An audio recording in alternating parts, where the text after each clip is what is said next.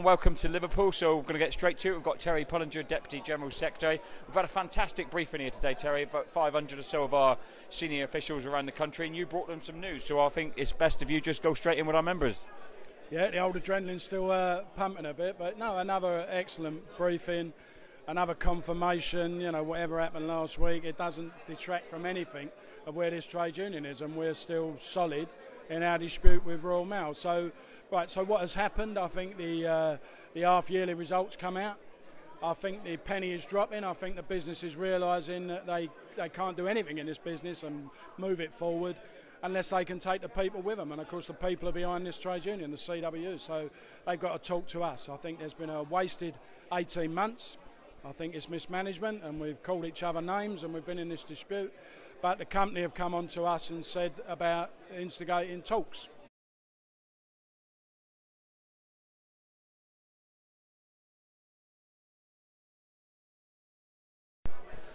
Afternoon everyone, welcome to Liverpool. So we're going to get straight to it. We've got Terry Pullinger, Deputy General Secretary. We've had a fantastic briefing here today, Terry, about 500 or so of our senior officials around the country, and you brought them some news. So I think it's best if you just go straight in with our members. Yeah, the old adrenaline's still pumping a bit, but no, another excellent briefing, another confirmation. You know, whatever happened last week, it doesn't detract from anything of where this trade union is, and we're still solid in our dispute with Royal Mail. So, right, so what has happened? I think the half-yearly results come out. I think the penny is dropping. I think the business is realising that they can't do anything in this business and move it forward unless they can take the people with them. And of course the people are behind this trade union, the CWU, so they've got to talk to us. I think there's been a wasted 18 months. I think it's mismanagement, and we've called each other names and we've been in this dispute. But the company have come on to us and said about instigating talks. So obviously our dispute is always about getting us back in the room, getting around the table and trying to get an acceptable agreement. I do feel, as I say, we've lost 18 months. It's put the company under unnecessary pressure, and people should have worked with us in the first place. But what we've said to the business is this: we can't just walk in that room because you've said about talks. If we're going back into talks, we need to know that they've got some chance of being successful. And the only way they're going to be successful is both sides are pragmatic about these issues and recognise the mutual interest structure of our agreements. So our aspirations, our plan in the 4 pillars, notwithstanding their new plan that they've come out with, yes, it's got to be talked with. We want to grow this business. We want to grow parcels. I think we do need a different pipeline for parcels if we do that. If we grow parcels successfully, and it's great revenue for the business, but we also need other products and services. We need investment in general, because our future won't be sustained just on parcels alone. So these are issues we've raised before, but if we're now going into the room and they want to be serious about them, that's fine. But what we've said, to be clear to people, if we're going back in that room, one, all of the issues in the union's in principle disagreement have got to be on the table to be discussed in that environment, and that they will not be subject to the dispute resolution process or external mediation. We've done all that. These are talks to resolve the dispute. Management are going to put stuff on the table as well, we know that. But they are accepting that all of those issues are there, and we ain't got to go back through any other procedures. These are the talks to resolve the dispute. So if we're successful, that's great. If we're not, then clearly we would be reballoting. What they have also said, which is hugely important to our parcel force members, is they will back off of the TWU situation and the limited company situation with parcel force that have been part of this dispute. That takes a load off our members who've got that on a daily basis while we've been in this dispute. That takes that away, so we can have negotiations about that, and then we'll see how the negotiations progress. We're going to offer them, the EC have made the decision, one that I totally support, is that if them talks are going to be successful, and if we're being reasonable people as well, there's got to be a period of calm. So we have said that if they embrace us in the right way and enter these talks in the right fashion, then we won't reballot at least until the end of February, and neither will we give notice on parcel force during that period either, unless they take executive action or unless they break the talks down. So a period of calm to the end of February. Then we'll take a rain check. You know, if we've made progress, well, we'll see where we are. If as always, we can resolve this without the need for strikes and stuff like that, then, and we're doing it from a position of strength, which we have got, then that's good union business. But I tell you now, to all of our members, so if members are watching this, we have never been stronger. For all those people that were disheartened by the legal challenges and stuff like that, this has never just been about strike, all right? If we have to, we will. Don't worry about that. We will be determined, and I know our members are 100% behind us. But it's always about getting back into the room and getting the dynamics right for a decent negotiation to come out with an acceptable agreement. No one now is going to come over the hill and save this great public service. We know what's happened politically. The only people that can save this great public service and save our members and protect their security, etc., is this trade union. And Royal Mail have now, I believe they're starting to recognise, but they've got to recognise in the Royal Mail board, unless they've got this trade union negotiating and being able to influence, bring our ideas to the table, then they won't succeed either.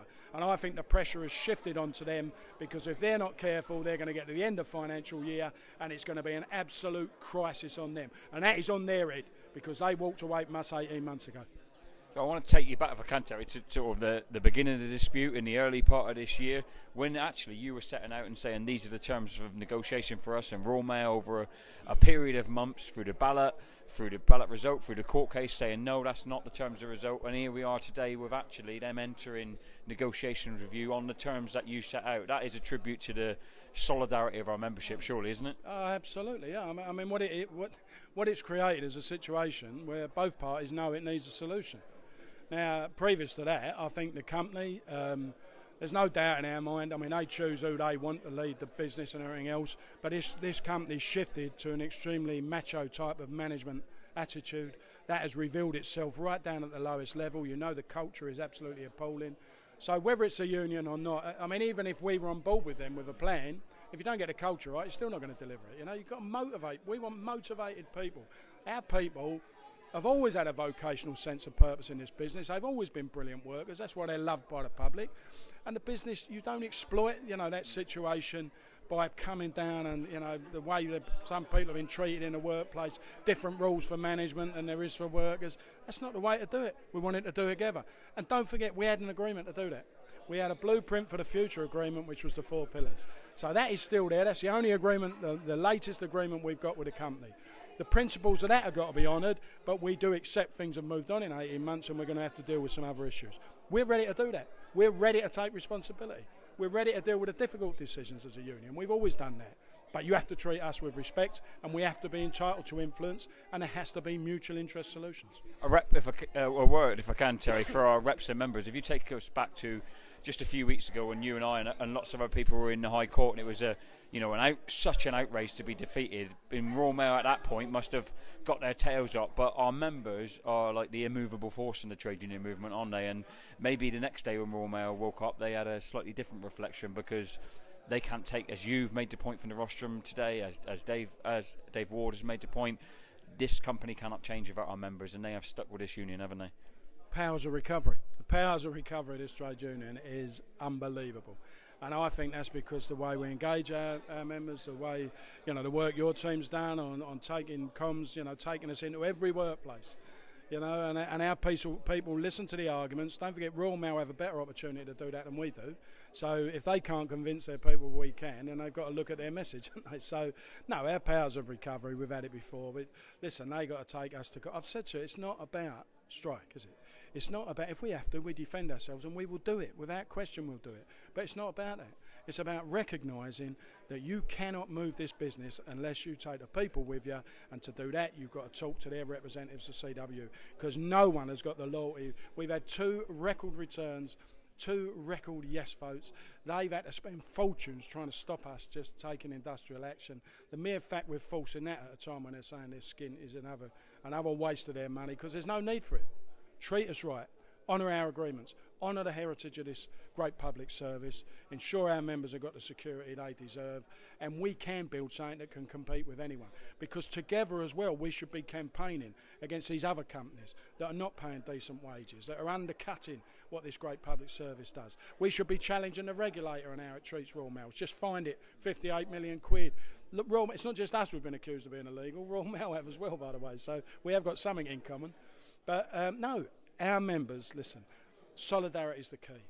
I think in any I don't want to, you know, I can't. But if you're going into any war, any battle, any serious situation, for us as the negotiators, if it comes to it, you need to be able to look behind you and look at us. I look behind me and I've got 110,000 postal workers standing behind me when I walk into that negotiating room. If they don't respect that, then that's their fault, that's their downfall. And it's a lack of their emotional intelligence if they don't realise they have got to talk to this trade union. Thanks, Terry. So on that note then, just to give you a chance to a last message if you like, because I think you've clearly identified where we're at, is you know, it's been a really, really busy year. Some of our stuff has been so intense, including like, you know, gate meetings up at the end of November, and our members have been dealing with a general election post, a Christmas post, Black Friday, Cyber Monday, etc. What would you say to them? You know, maybe a Christmas message ahead of, you know, just a final moment from you, I suppose, for this year before everyone starts to think about winding down and actually having some time with their families. Well, that's it, you know, and everyone needs a little bit of that, myself included. But it's been a magnificent year. You know, it's been, in fact, I'm up for election next year, so there's 5 years. I can't believe how quick it's a blink of an eye. But our people have been absolutely tremendous. We've had 2 massive sort of ballots in that period, and we've totally changed our communications, the way we engage with people, the ability to get into every workplace. And I go all around the country, and our members out there will know that. I go to meetings, and that takes, you know, that's weekends and everything else. But it's inspirational, because I'm walking into places now, and the solidarity and the affection for each other in the workplaces and for our trade union, you couldn't fail to be inspired by it. But so in terms of a Christmas message, massive thanks for all your support for this trade union. It is in your interest as well, by the way, but solidarity is the key, and this union really does and hasn't let you down. You know, we might make mistakes or be criticised or whatever, but we've never, judge us on our agreements, judge us on what your terms and conditions. We've never let you down, and we will continue to protect you. On the other side of it, I want to thank you on behalf of everyone in this country for what you've done during this Christmas period. People still love their postal work, there's no question about it, and our frontline people that are out there. But I want to thank everyone else in distribution, network, in processing, parcel force, you know, all our different members. Wherever you sit in the organisation, you're playing your part. But our postal workers are loved, and they should be celebrated. So I thank you on behalf of the country. I wish you and yours a truly happy Christmas and all the best for the new year. And you don't just get presents at Christmas, because the CWU will deliver you another one in 2020. Thanks very much.